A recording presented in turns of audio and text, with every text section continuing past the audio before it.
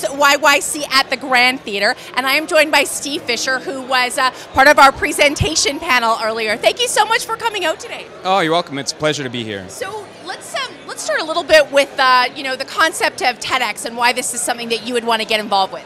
Well, I see the TEDx events and the TED events as really making a difference in our society and impact that way.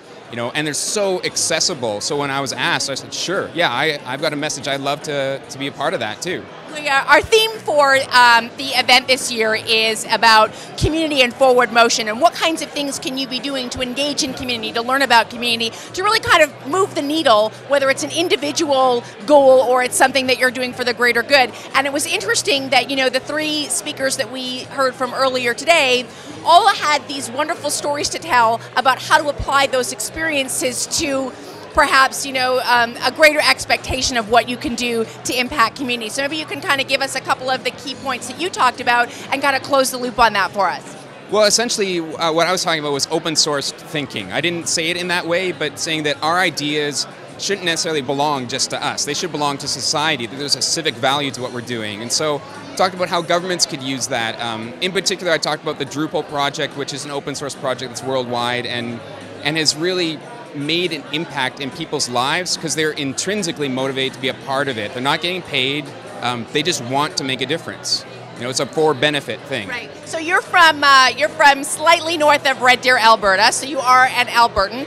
You've had a chance to travel the globe. What kinds of things can you kind of maybe reflect upon for a moment about, where your experiences on a global scale have really made you think differently, maybe about what you can be doing in your more localized community at home?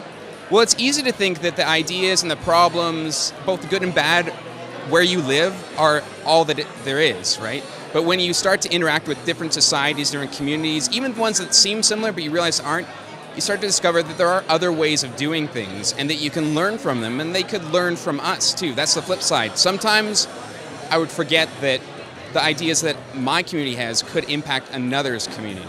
Well, that's a really good point, because one of the things that we are trying to, accomplish here with TEDx, I know you don't actually have this filled out in your picture yet, but we've actually we brought back Polaroid, which is pretty cool, and we've got snapshots of people, so we let everyone know it was picture day, and I must say that people are looking pretty fine, yourself included. I like the time, and we asked people to put on the photo the community that they live in and what they think that they would like to see more of in their community. So specifically for you and where you live, give me, where you're living and where your home is in Alberta and what you'd like to see more of.